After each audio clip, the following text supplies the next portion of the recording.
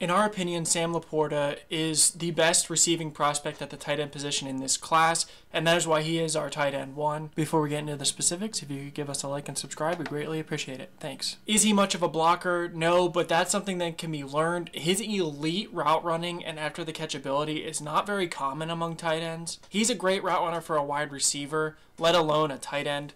He was used inline before this season, and this year they ended up flexing him out wide more often to allow him to use his route running, and corners weren't able to cover him. He also is able to use his physical size to push off of guys without being blatant about it. He muscles people in his routes while also being crafty. The best, if not the best this year after the catch at the tight end position as well. While we have him number one, we're not unrealistic. We doubt he's a first-round prospect due to the fact that his blocking does need a lot of work. And we have him comped to Mark Andrews. We think he could have a very similar career, if not a little bit better, depending on the team that throws a little bit more than the Baltimore Ravens do.